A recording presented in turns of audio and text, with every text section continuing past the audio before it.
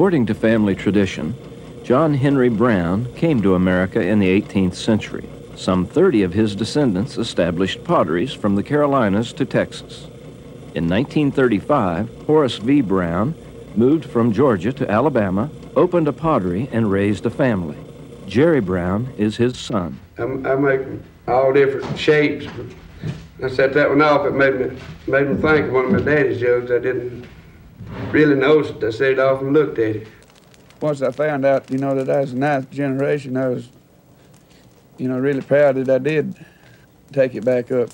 It would have died at 8 if I hadn't taken it up. And I'm hoping my boy will be 10. Your eyes, your lips, your tender smile, I'd leave them as they are. And come what may, I'd never change a thing. And if I were a potter and you a piece of clay, the only thing... That lead there is just near about as slick as a monkey's back end.